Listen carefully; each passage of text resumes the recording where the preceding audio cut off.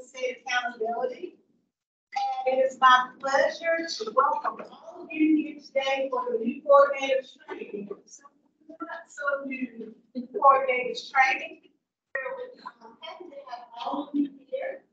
We hope that you find today's session as well as tomorrow's session informative and pick up bits of new information. And I want to take this time to say to all of you who are truly new, do not be so hard on yourselves with learning this information. It takes a while, okay? Sometimes you might get frustrated with knowing something. One thing that I've always said, that it takes at least 3 years to feel very comfortable with all of this information with Title I, especially. And hopefully in that 3 years, we don't have a real reauthorization of the law.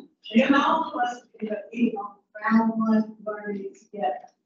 But I just wanted you to know that there's a lot of information that will come your way today and tomorrow.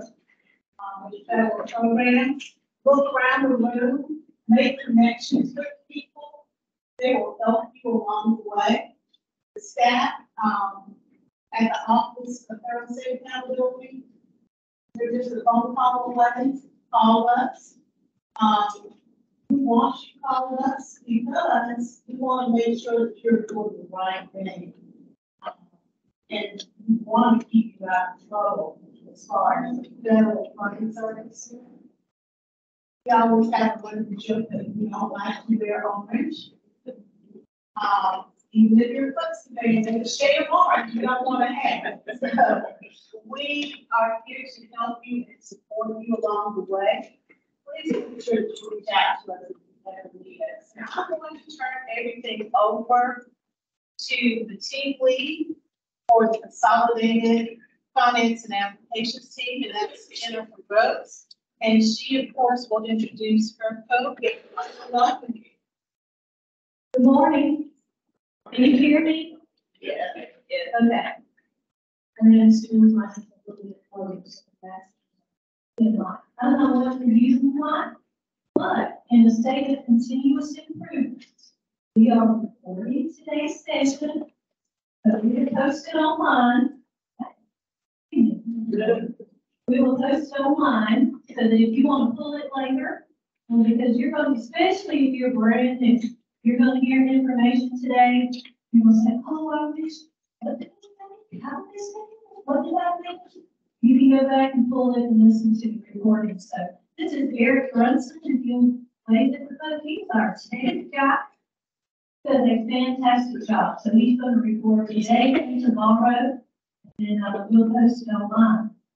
Excuse me. I'm hoping that you are beginning to take notice that we're putting a lot of stuff on the website. We have a long way to go with this, but we are moving in that direction. So continuously adding things to it, trying to give it a facelift, trying to develop some procedures and policies that today we got a handout on transfer procedures. And so we're doing things like this along the way, and I'm gonna post them onto the website so you can go there and access what you need and, know how to do that from scratch. So, that being said, welcome to Lexington. Some of you have come a long way today. Charleston is here. I was in Charleston last week. You've never been to Charleston? You need to go. Gorgeous. What a fun time. It was hot, but it was a fun time. So some of you come from the upstates, way up in Georgia, all the way down to the counties represented, officers. So welcome. I know you drove in, and I hope that you find today's information to be very useful. If you are vet and you came today or tomorrow, I hope that you work. I'm going to have a little session called Ask a Vet, and we're going to use your knowledge base.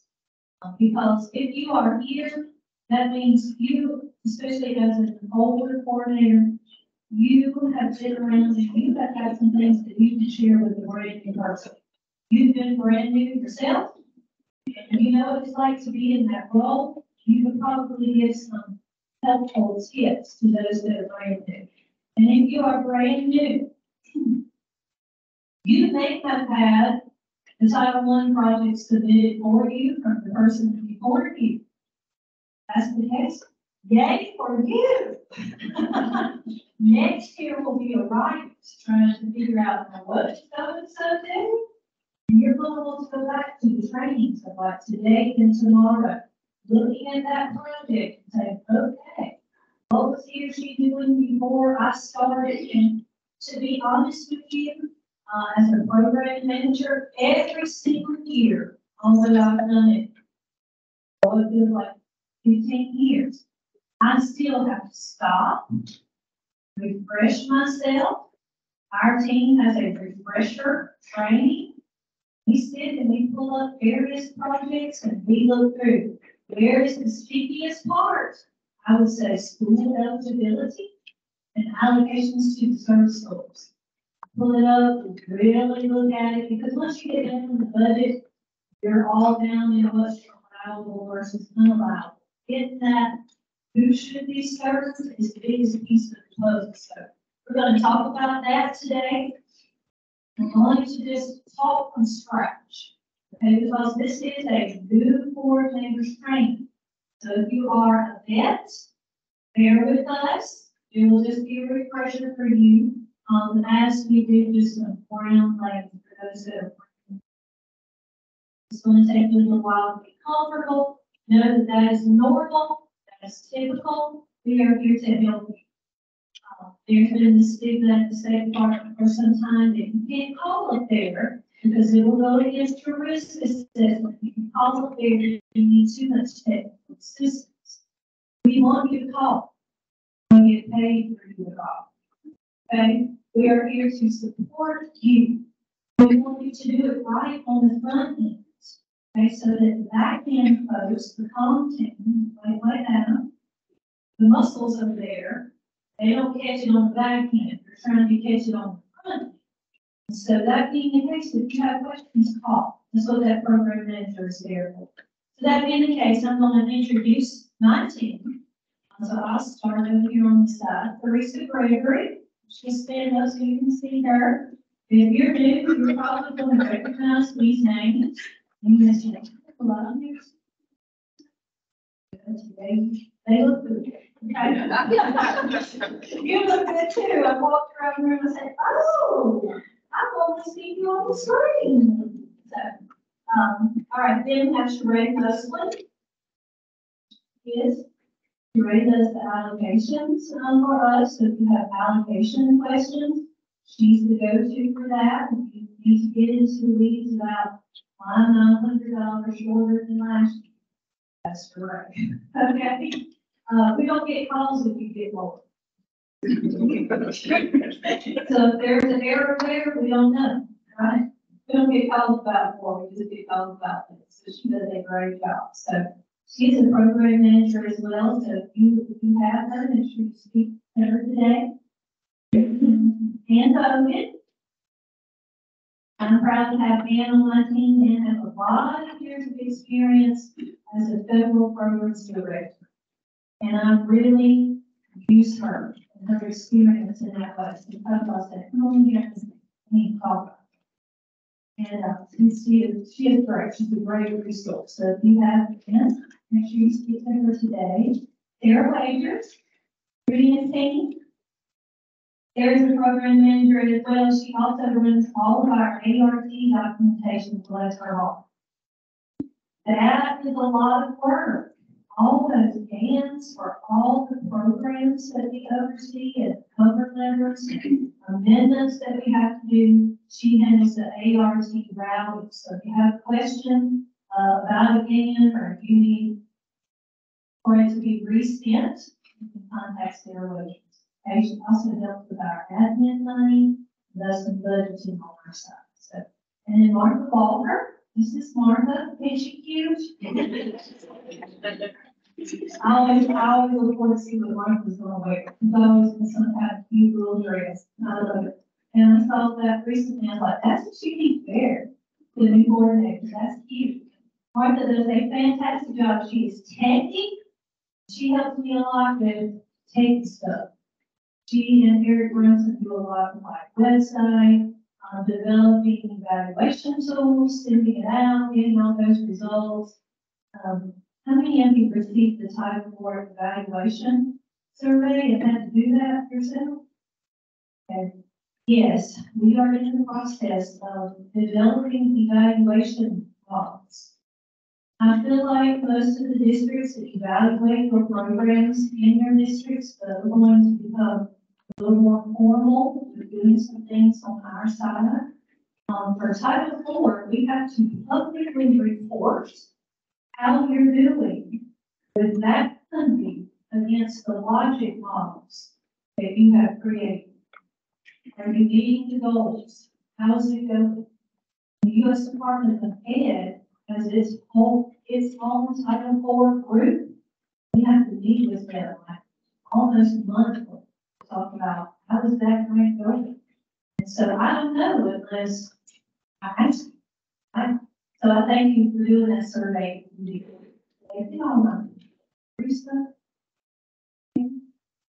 I don't have Leslie Blows today. I love Leslie. She is on vacation this week. Yay for her. It's a great week, right?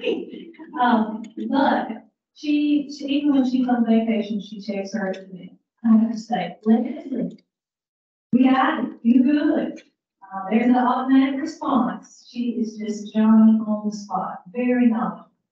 I love having her as a resource as well. So you're welcome to call her. She'll be back in next week. So if you have Leslie, she'll be back in.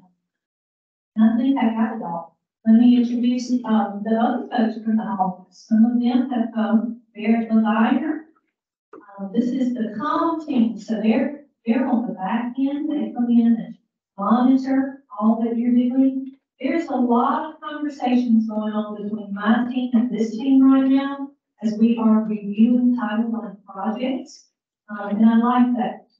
We're there to work together. So lots of conversations happening. Katie right there, Greg, C.R. Hall, and Patsy Kelly.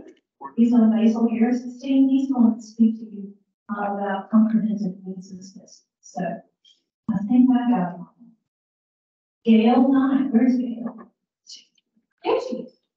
Gail set this whole thing up. So thank you, Gail, for all your hard work. I did ask her to hold the sign-in sheets because you will get renewal credit for attending today and tomorrow. So make sure that you do sign in if you didn't already do so. I think I got it. The restrooms are to the left and the right. When we get closer to lunchtime, I asked the tech girl to look up surrounding restaurants so she can tell you some good places to go. Very close to downtown Lexington, main drag of Lexington, and you're also very close to the mall of Hardison. I'll go up there and not come back. But you're pretty close to it from the back side. parks. So we'll take a lunch break after a while and we'll have a little bit of time to explore the town. Okay, that being said, we'll jump in. You need to take a restroom break, feel free to do that. We will take 2 formal breaks today and a lunch.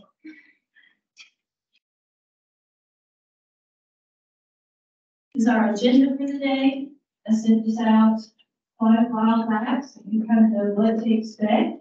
I did have people to say like they would come tomorrow instead of today if you're running Title 4 or a grant that we're not covering today.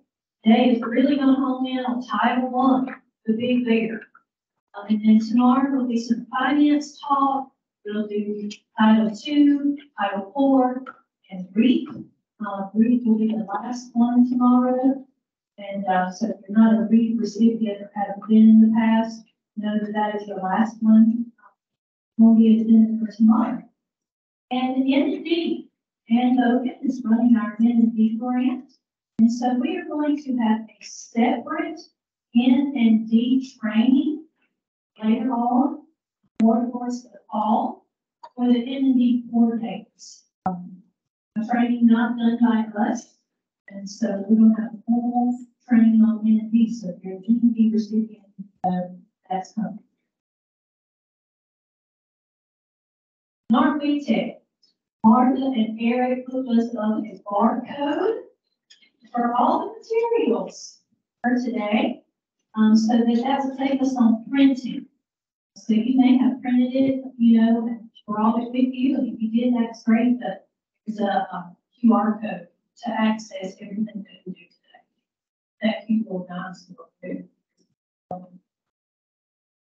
Okay. Item 1, background and purpose.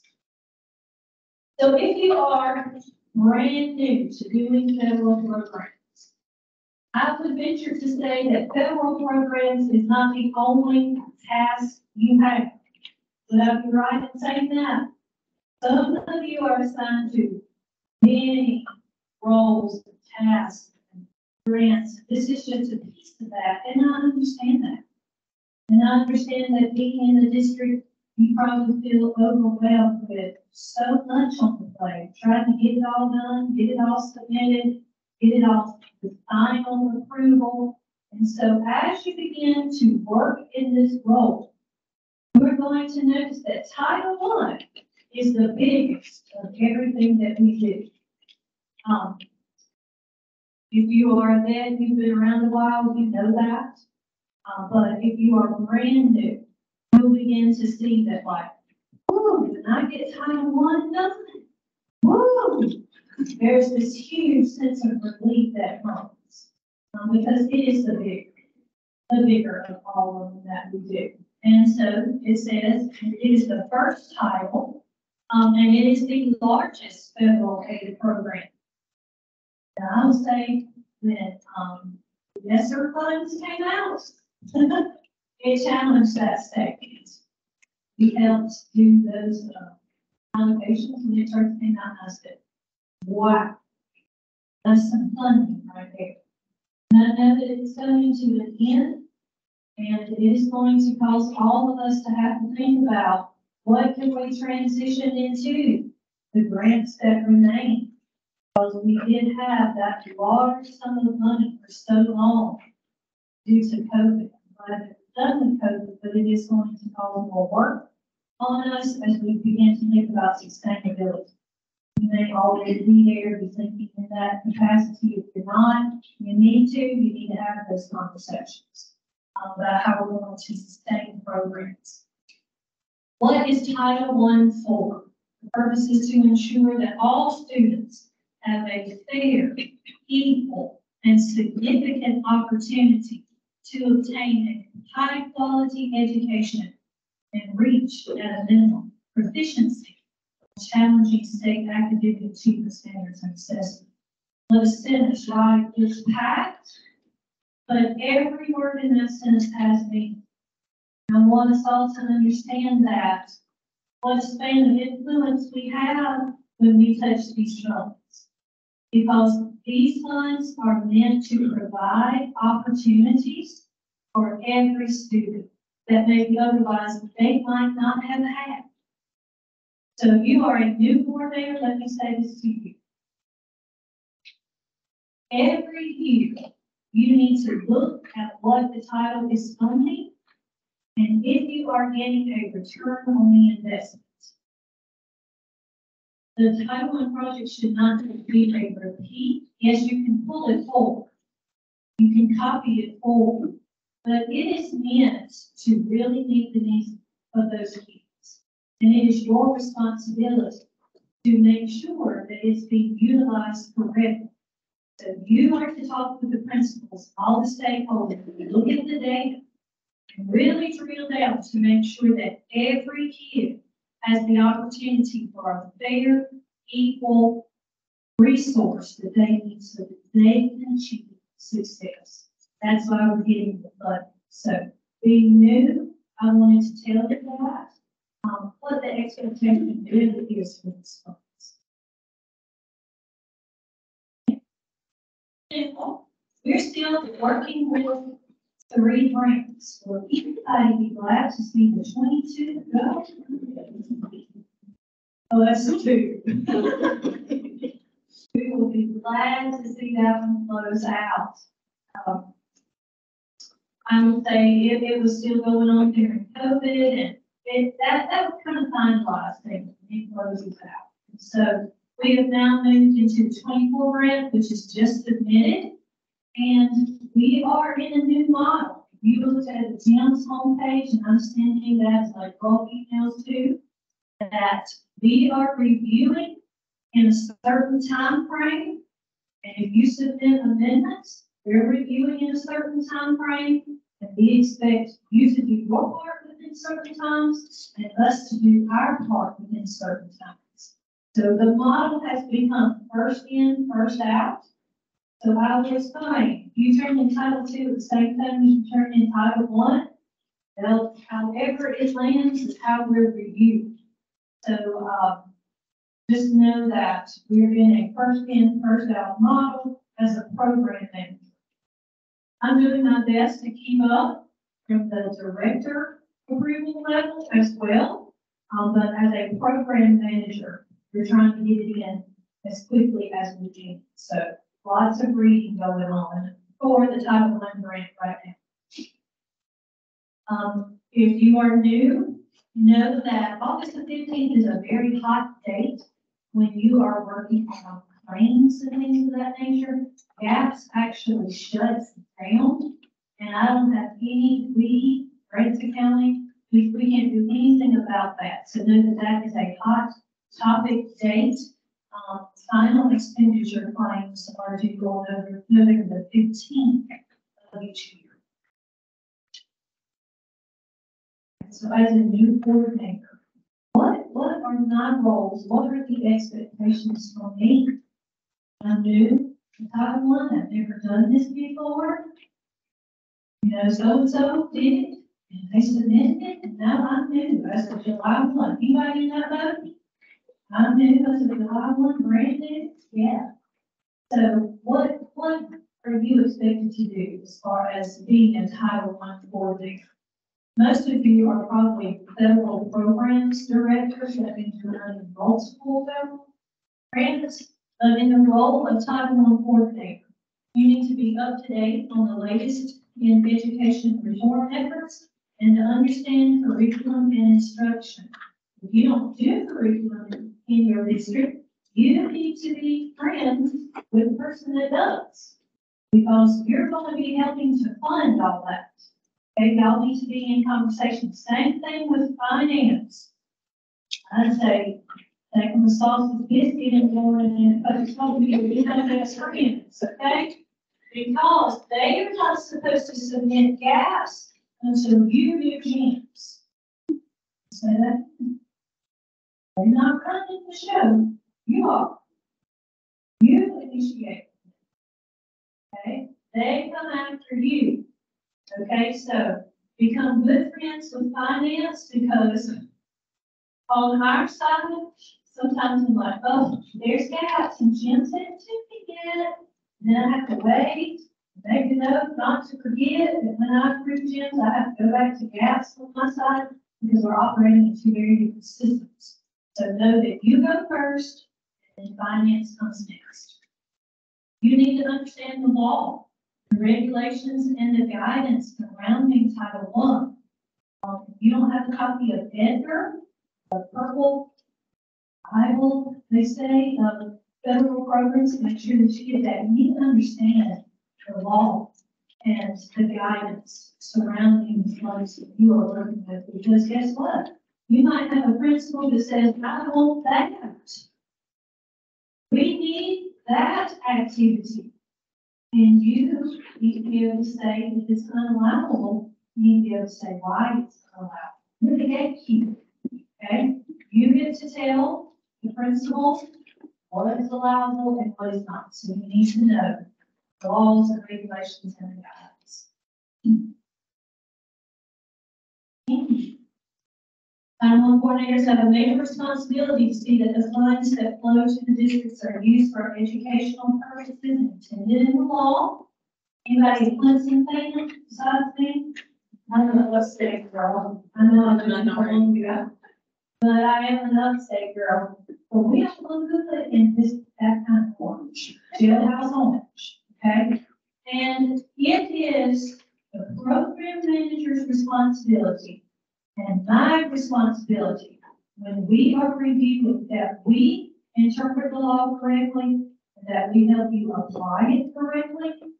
We are trying to take care of it. Okay? So if we question something that you do, please know that we're not trying to hold off on your approval. We're here to protect you. I want you to pay the money back. Okay? If you were to get audited by the U.S. Department of Ed or even COM, we want to make sure that on the front end, everything is running smooth. You need to be well versed in the program and compliance. Do I survive? You will.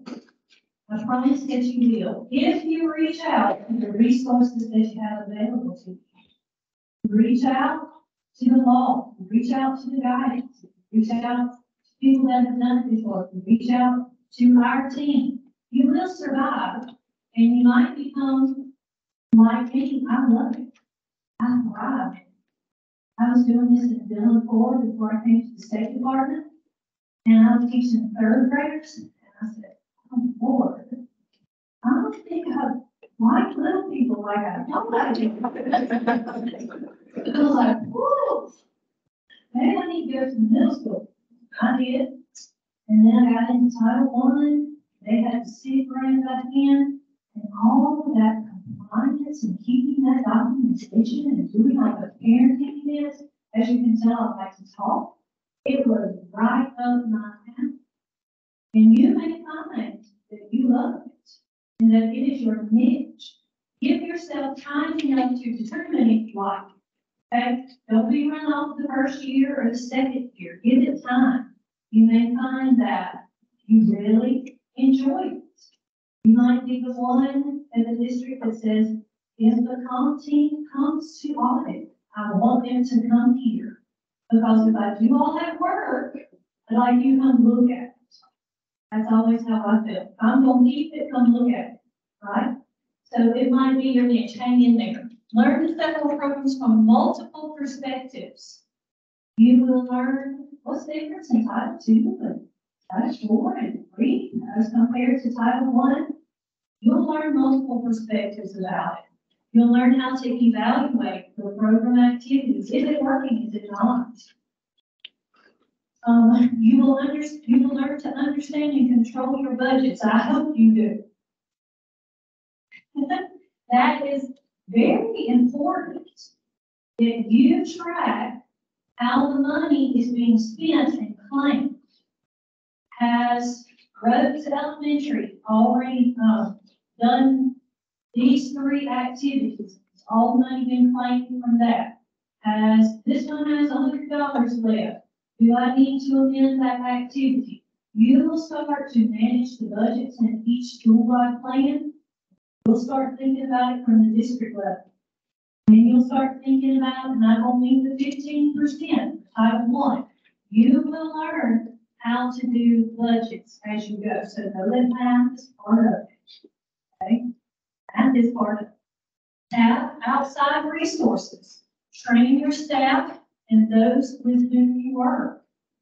If you have Title I facilitators out in your school lives, train them on what they need to do, how they can help you. Train your principals, how they need to be handling Title I funds. Be visible. You are the Title I expert. You know, principals, they may be guessing. You are supposed to be the expert, so be visible to them, be available to them, to be able to talk through allowability. Seek help from veterans. If you are new and you would like a mentor, we do that. Okay, you can contact me. I will work to give you a mentor so that you can have a partnership with somebody else in the state whose district is similar to yours, whose work is similar to yours, who has done it for a while, who you can say, I hate to call the State Department. Can I just ask you this? And they'll say, of course. Okay? We don't assign mentors unless they want to be assigned. So if we give you one, they're okay with it, they expect you to call.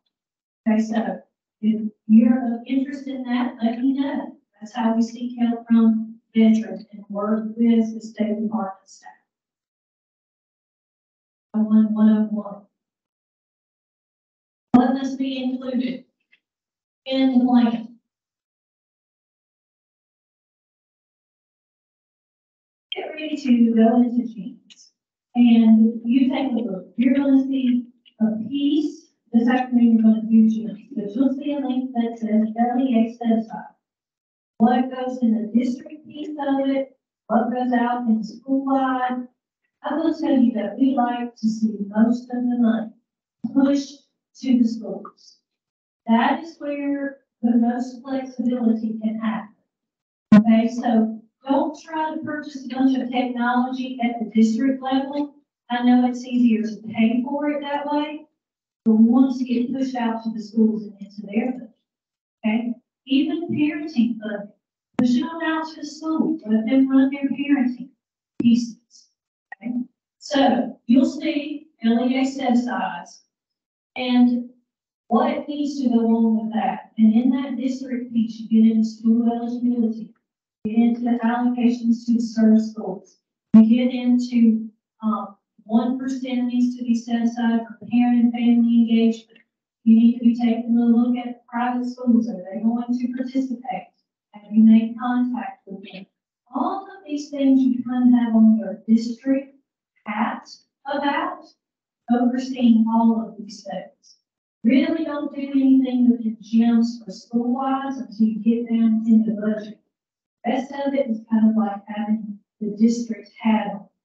Greg King will be talking about MOE. So if you're brand new, you look down in gyms and you're like, MOE, what is that?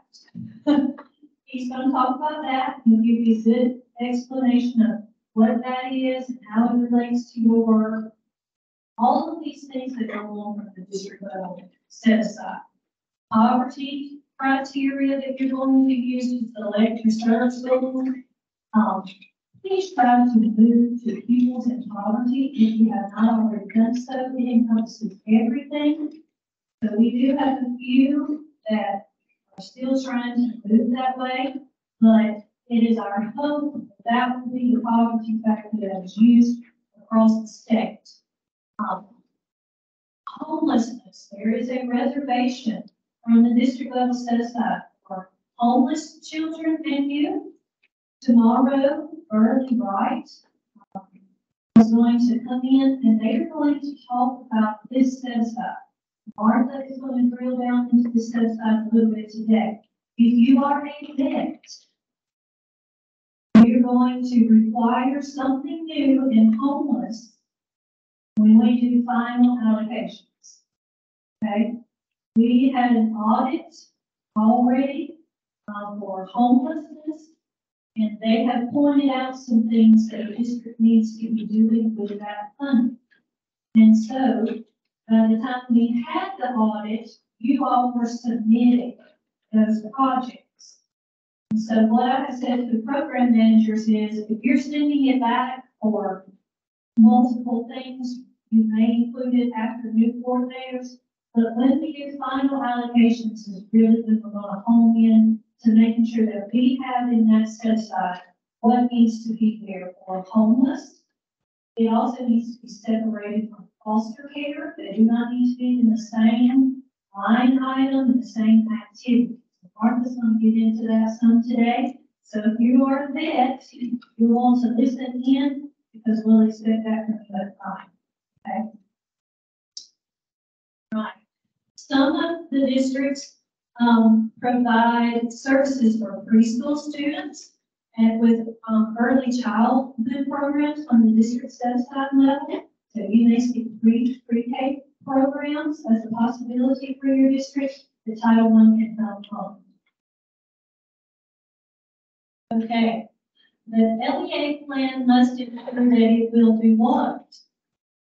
Okay. Superintendent and yourself, you need to understand what you are signing off on. Okay, what are we ensuring that we're going to do? We're ensuring that migratory children, former migratory children are selected to receive Title I services on the same basis as other children. That we provide equitable services to private school children. That we coordinate and integrate Title I services with other educational services such as MLs, children with disability, migratory, homeless, children in youth. Designate a point of contact with DSS. Establish procedures for transporting foster care students to the school of origin. Ensure that teachers and paraprofessionals working in Title I programs meet state certification and licensure requirements. I don't have my notes, but I go past my part on the let me know. Because I'll do the whole thing. I'll just keep the train moving. So say something that I guess you call. All right, the plan development. Sometimes when we've done these programs for a really long time, when we think about stakeholders, we don't think about it hard. Okay, some of these programs have specific people that are supposed to be serving as stakeholders. So like if you get to the Title IV project, and I'm jumping into tomorrow, is there, you read gems for stakeholders? Certain people are supposed to be at the table. Okay, so you as a newbie, let me tell you what you're not supposed to do. You are not supposed to decide how these funds are spent right by your state. Okay, let me give a warning. Finance in your district is not supposed to decide right by themselves how these funds are spent. Okay? It is done through stakeholder engagement and data. You come to the table to talk about the children. What are their needs? Mr. Pat is going to talk about needs assessments. It's a real thing. If I pull up a project and the needs assessment does not match what I'm reading in school-wide plans, it's coming back. Okay? It's supposed to show us how these funds are meeting the needs of those children. Okay? So we want to make sure that we develop the plan in consultation with teachers, principals, administrators, and other appropriate school personnel, and with parents of children in schools served under this department. You know, it can be kind of boring. You don't have to make it boring. Think with the stakeholders. I didn't say you could feed them, but it doesn't have to be boring. Be fun and engaging. If they're giving you their time, be serious with it, ask for their input. Be planned in advance. This is what I need you to tell me about. Okay, it's supposed to be a true engagement. Guess what? We have to do the same thing from the state level. But we have media practitioners. When I call them together, I don't want to waste their time. I want to say, okay, I need to talk about so-and-so, and I want to hear your thoughts on so-and-so. Okay, and we take all that feedback and we apply it. Okay, so make sure that that stakeholder involvement is tight and you keep the documentation so the comm team can see when you've met, how often you've met, and that they're truly having input into the planning process.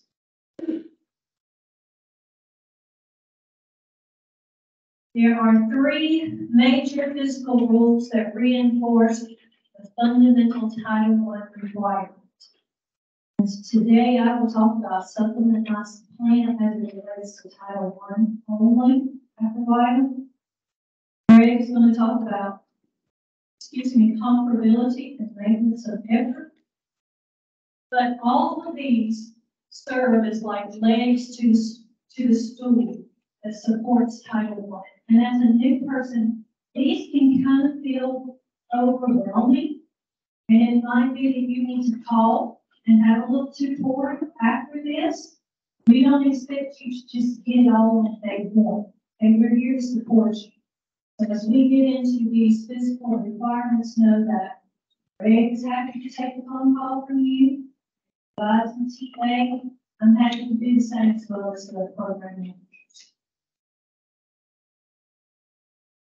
When I think about supplement non-supplements, just a little blip before we really get there, I think about it coming on top of it.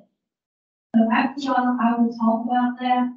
How are these funds coming on top of what they're already supposed to be? It's just an easy way to think about supplement non-supplement. We want to supplement. We don't want to. Stated local funding of Title I schools is at least equivalent to the funding provided to non-Title I schools. That's the definition of comparability. And LOE means maintenance of effort. It means that the state and the district are maintaining the current level of state and local financial support, education. And now I know it's not much. Okay, Mr. Pat.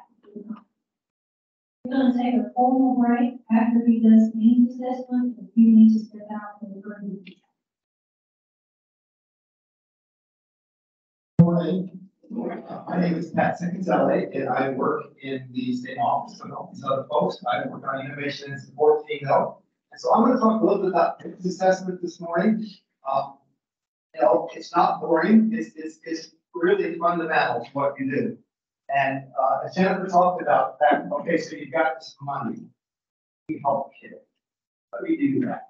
So what is a needs assessment? A needs assessment really is just taking your current reality, comparing it to the vision that you have for your programs. And so your first step in improving it is making sure that you understand that gap. Needs assessment is a process. She talked about including stakeholders when she was talking about some of the things that you'll do. You wear many hats in your role. She talked about the fact that you need to get to know some folks. This process will be the same way.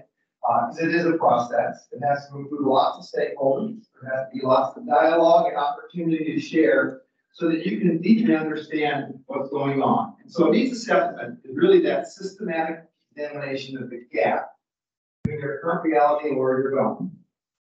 Unfortunately, many times in the district you get busy. I get it. This would be my 42nd school year coming up this fall. I'm still working in a district. I still work in public education, obviously. So I spent a lot of time working with everything from being a teacher to a superintendent. And this process is really important. I can't overemphasize how important. And so, in fact, before we even talk about this slide, I just want to share a kind of an analogy. Analogies help me to understand. All right, so all of us have been to a physician or to a doctor. You go to a doctor and you're not feeling well, something's going on. You want that doctor to be able to help you. So they're going to be diagnostic at different levels. They may look at your throat. They may take your temperature, right? They may look at your pulse or your blood oxygen, and they look at your let's say, put the cup on your arm. Oh my gosh, blood pressure. See what happens to your mind. That's your blood pressure, and we can get diagnostic and deep as you want to go, right? CAT scans, etc. If that doctor only does a very, very brief look at what you are physically, how's he going to make a plan? Right? It's not going to be easy. If you're using the needs assessment process for compliance, and you're doing the minimum, and you're not really diagnosing what's going on, you're not serving your children. You're not doing what Jennifer said in Title I, what you're charged to do. To provide that fair, equitable, and significant opportunity for kids to work at grade level. So using that medical analogy, we had challenges before COVID. What's our data look like now? This is even more challenging. And that's real.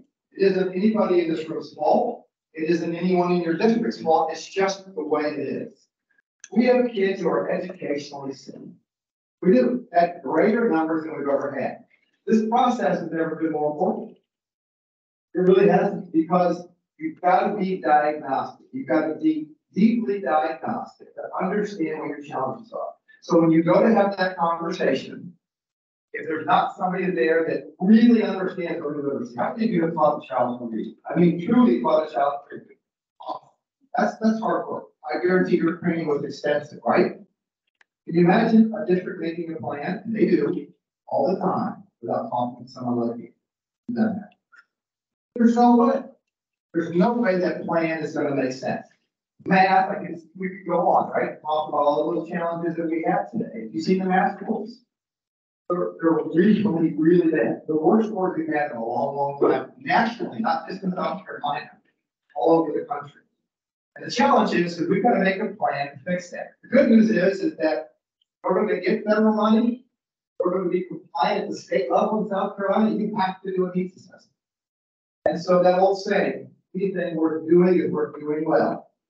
That's my spiel today, is if you just take that, help be a part in your district of a team that doesn't do this process or comply. If you hear that today, then that's a start. Because we can help you. As Jennifer said, there are folks at the agency on our team, information support, and our contact information is at the end of the slides. We're here to come and help. I've done these assessments on the district side. Many times, having been a superintendent, we did these things. And so I can help do that. Others in our team can as well. But it's there. So the key questions to consider: where are we now? Where do we want to be? How will we get there, and what are we doing along the way? So this is not really a complicated process. What's complicated is how diagnostic you get, right? If you're looking at your ST ready data, and you take a general look at it from last year to this year, and you say, okay, that's our data, that's our information. Is that diagnostic enough? It's not even close. It'll tell you what your temperature is, whether you're not feeling well or you're feeling better, but it won't tell you what. And so that's an example of where you're going to get more diagnostic. So school improvement is not a mission. Like Smoker said, incremental improvement is not only possible, but it's probable under the right conditions. The right conditions include making a plan. Here's another little saying, school improvement is people improvement. If the people who are teaching your young children to read aren't better at doing that because you provided them with the training and the plan to do that, you didn't improve. You can't expect improvement. If the people who are teaching math at the early and middle school levels aren't good at what they do, you need to include it in your plan. If you don't have the diagnostic information to determine if that's happening, that's the first thing that goes in your plan.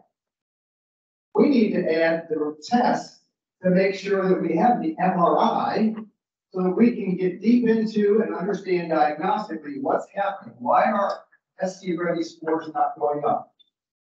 If I look back at some districts, in some cases, their ST ready scores have been flat for years. And every year they do a needs assessment and make a plan and they do the thing.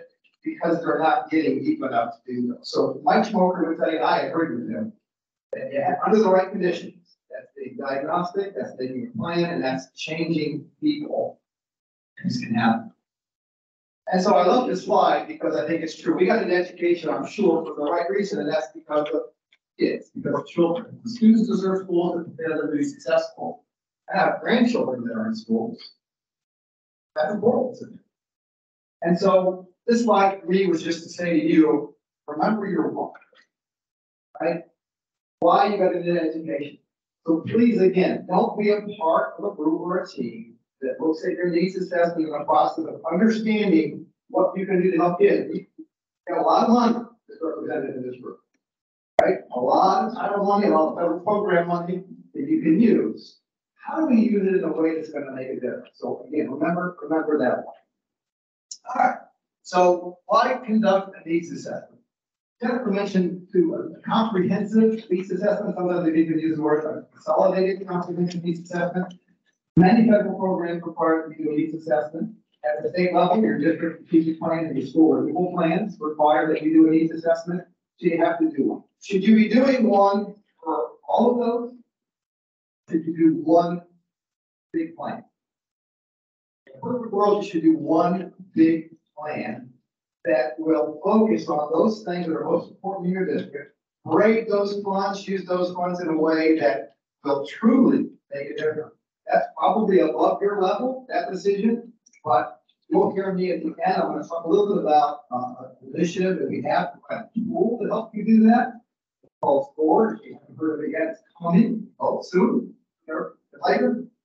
But it's the tool. It's not the philosophy. Philosophy should be there now. You should be doing a comprehensive needs assessment. And so, because you do have to do one federal programs, you have to do one for state programs, and it should include the stakeholders, folks, in a comprehensive way that can truly get to the challenges you have in your district.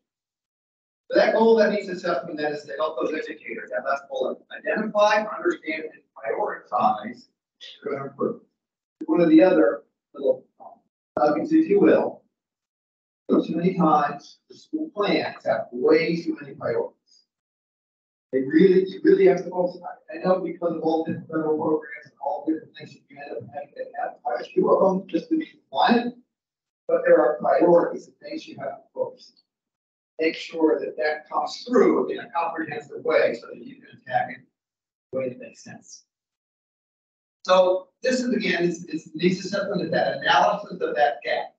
So what are some of the kinds of things you should look at in general? You should be looking at your strengths. What are you doing well? Don't forget to make sure that you emphasize that, cover it, and do what you need to do to make sure that continues that way. What are the measures of growth? What are you using to determine if students are making progress? Is it enough? Is it effective?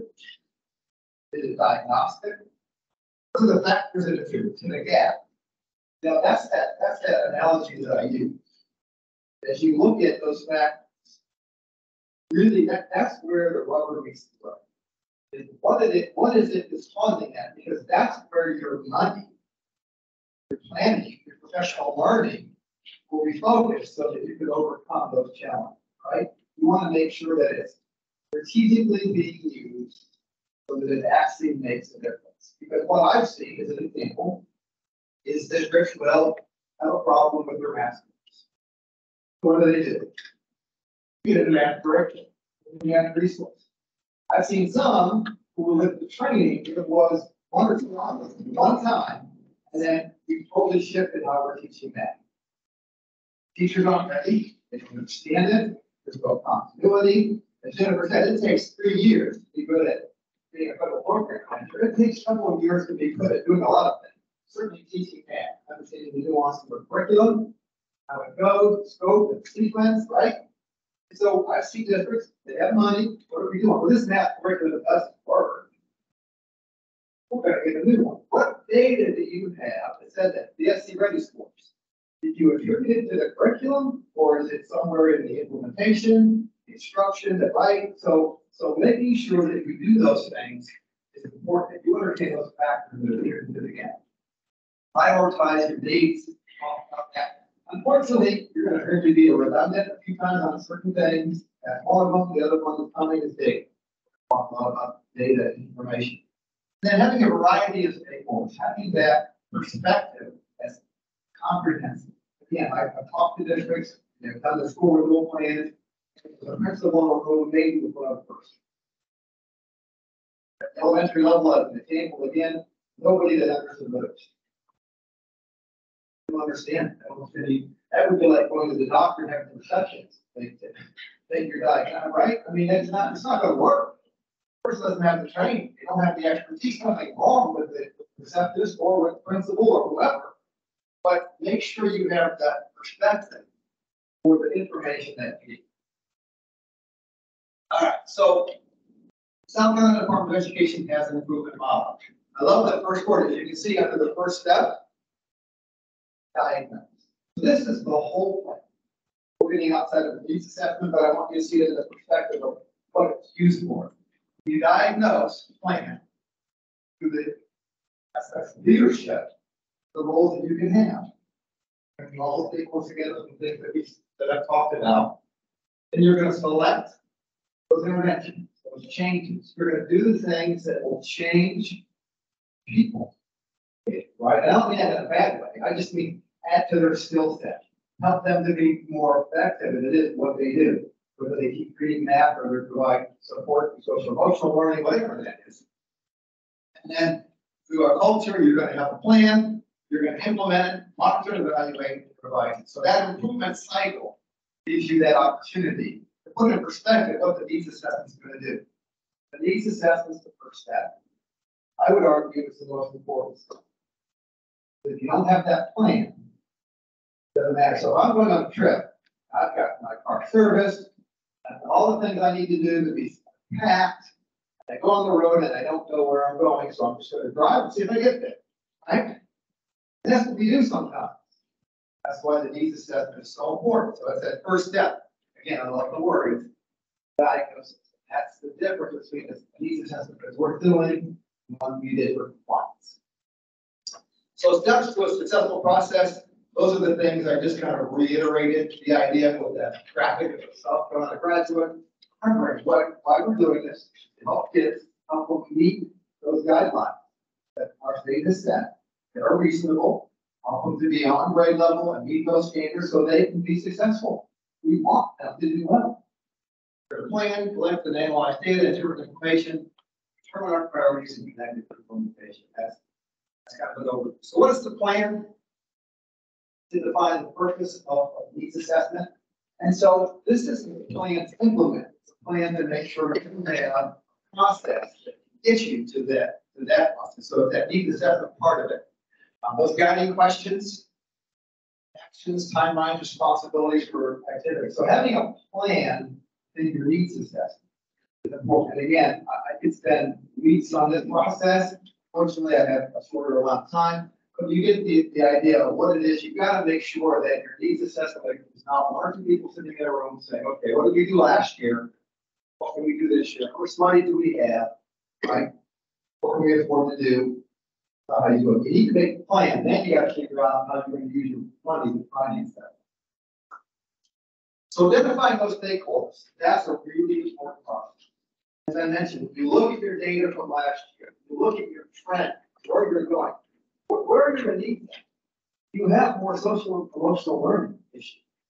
Well, who is it in our district that is an expert? Who can be at the table? They can help us and drive the conversation towards diagnostically reviewing what our current reality is for that area within our curriculum and where we should go. Is that person at the table? That might change year to year. Next year could be something else. It could be a vote. It depends upon what your data says and it's telling you. Make sure those people are there. Articulate the content. So the needs assessment will cover how it will be accomplished, and what the district will do. Right? So those are some of the fundamentals of when you're planning to develop the needs assessment. I can't emphasize this slide enough. Your plan will only be as good as the level of expertise that's there to help you do diagnostic and to be, well, that's the medical analogy. You may go to your general practitioner, right?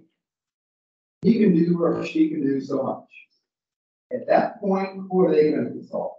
On what their data says. They consult somebody who can do this diagnostic test.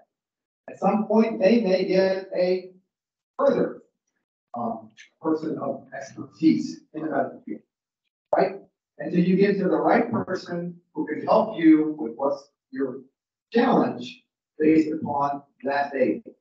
It's the same thing here. You want to have a broad lens if you can. You want people who are going to talk to you in an honest way as well. So your community members or business members, you want folks to say, you know, I'm just going to share with you what I see from my perspective as a challenge within your district or in your school. I think that's always good to hear and help keep yourself and that process accountable.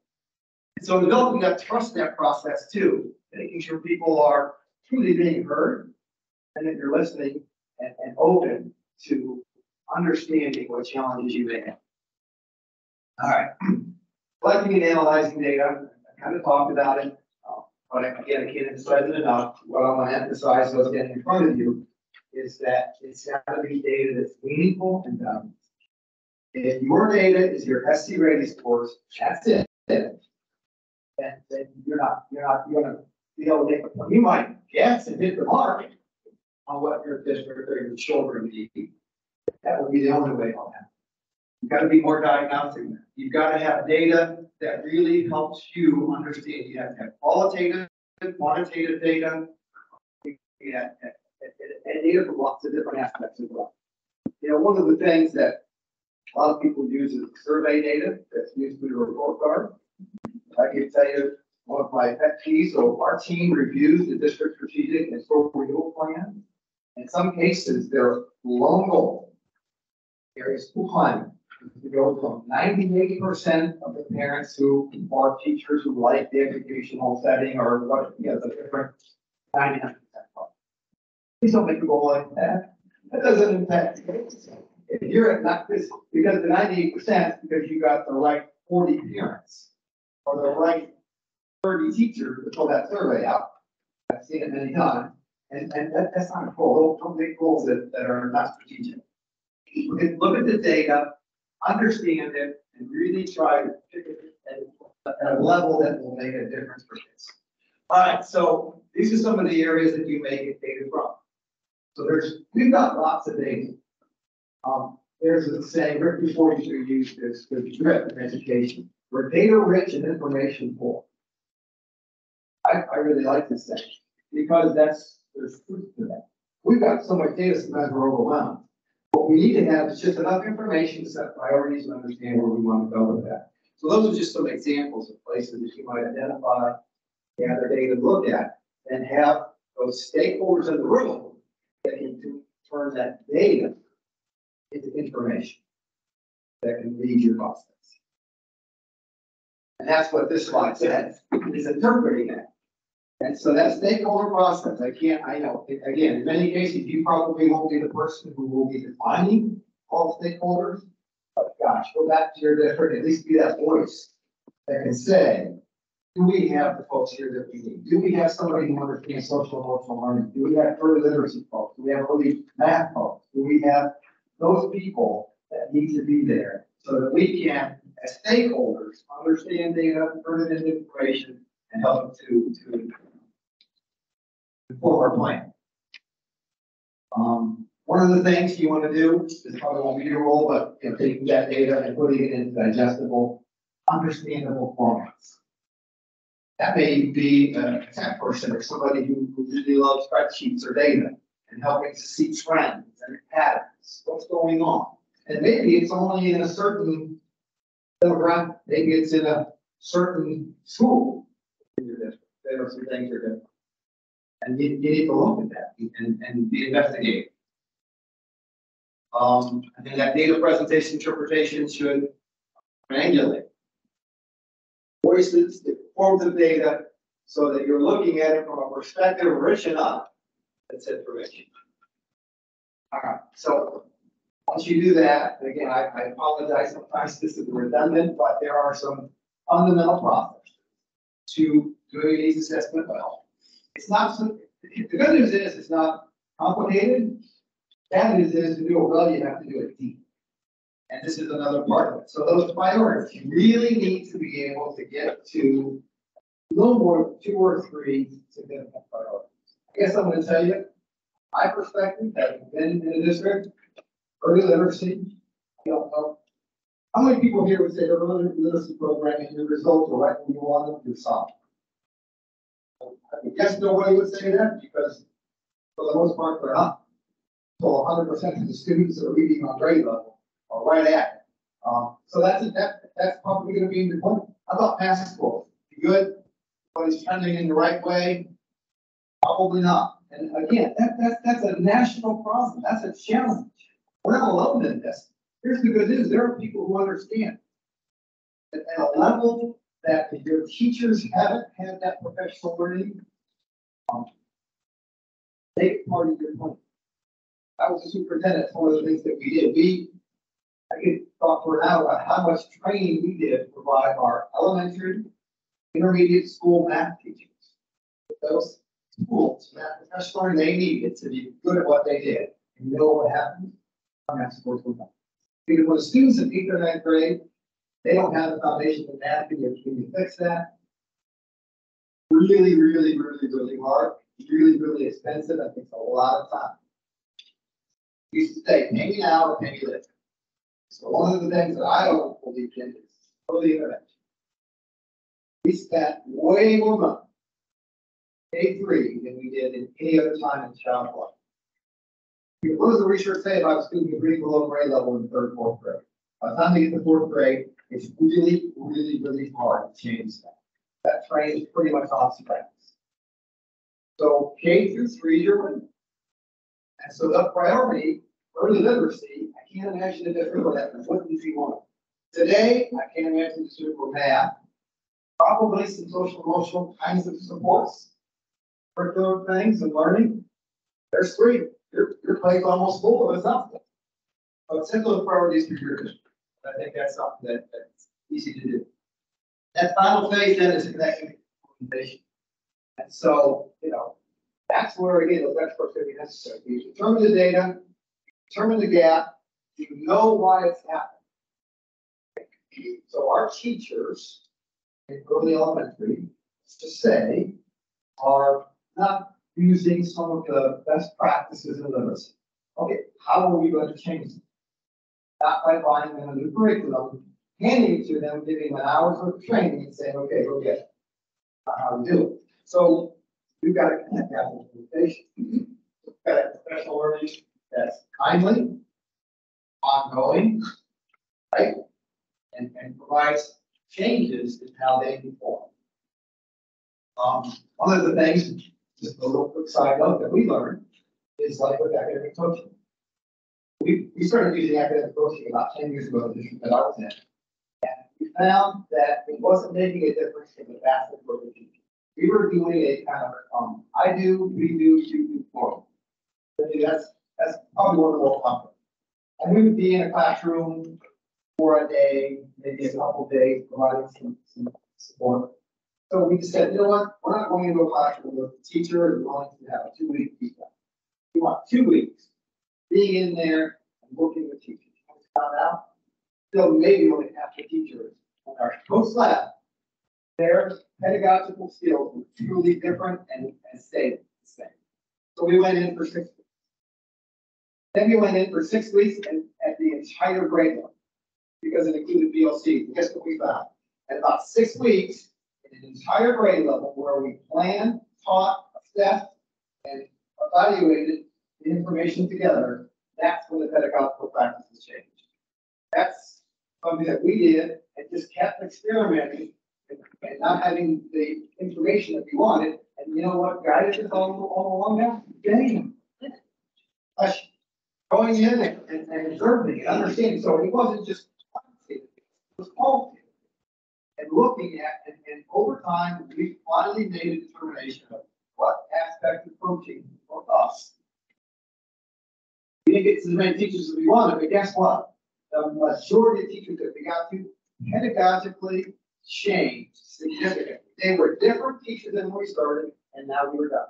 For now, they will circle back someday with all the question part throughout the year, but for that part of their journey, we made a difference versus doing a week, or 3 days, or you do kind of a thing, one hit, that changed it. All right, so support for high quality needs assessment. This is at a district level, if you are at a more comprehensive level, setting goals, providing autonomy to schools to do what they need to do, because every school is different.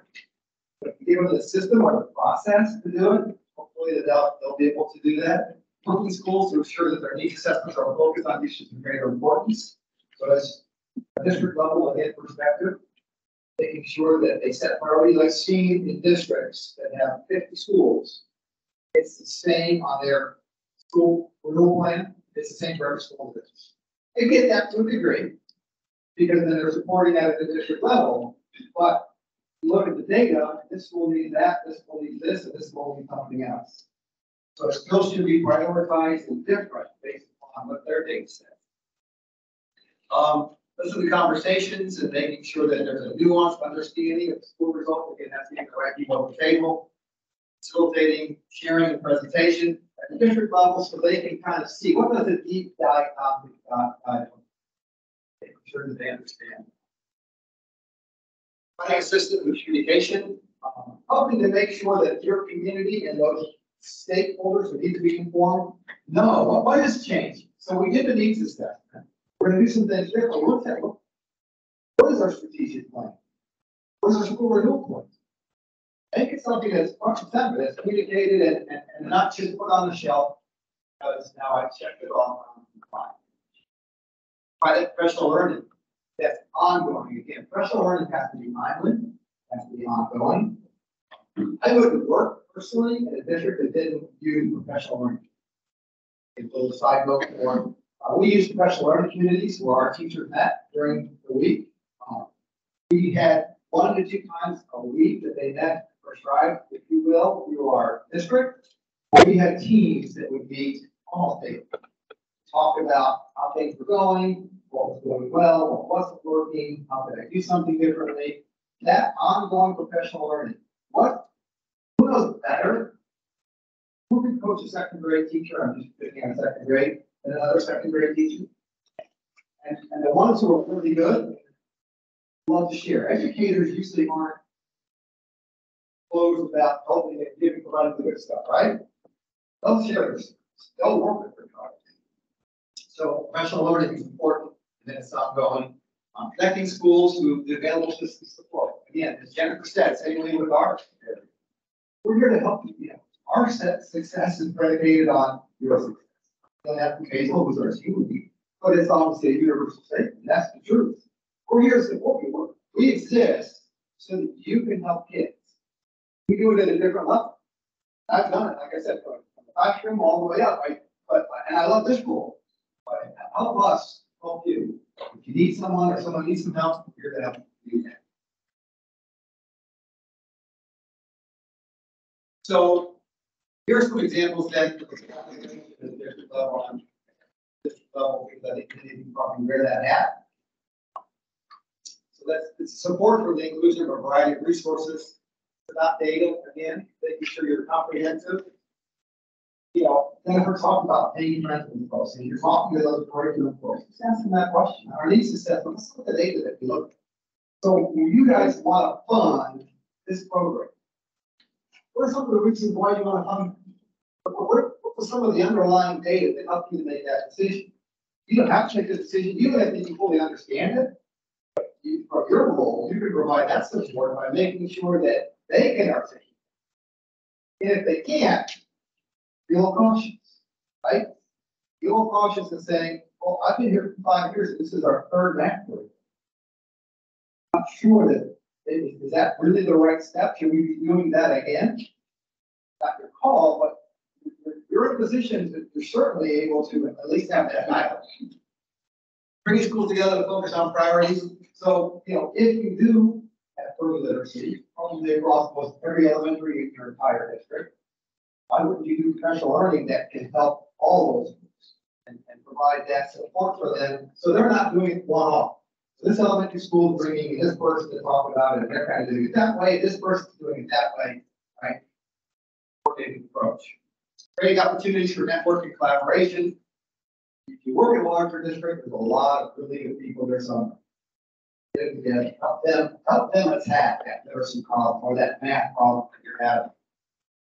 Identifying resources and strategies that can be used across and create efficiencies that you can do and provide at the district level that schools can't. So I mentioned when I first started about SCORE, the initiative, the idea is that you should have a comprehensive, consolidated needs assessment as part of one plan. So it shouldn't be that your Title I dollars are being used to support this part of the university, and your Title II dollars being to support professional learning for another part of the university, and it, right, they should be coordinated in a perfect world. So that's a philosophy.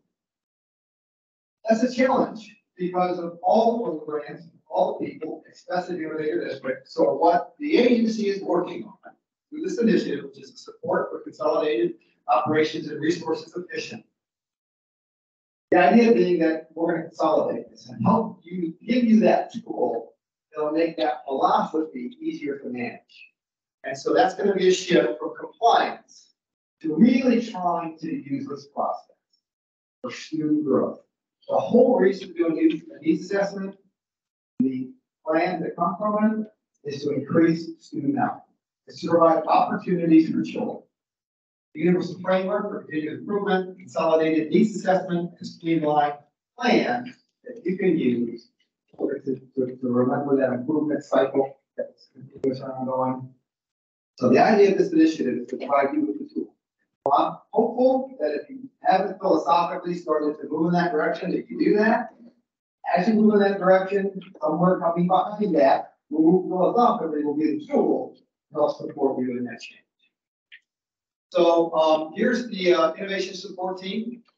You have extra slides. You'll have that information if you want to contact us. Feel free to. We'll be happy to provide support to you, to your district in this area for sure. Any questions? Comments? Needs assessment. For your brain. Thank you. Thank you.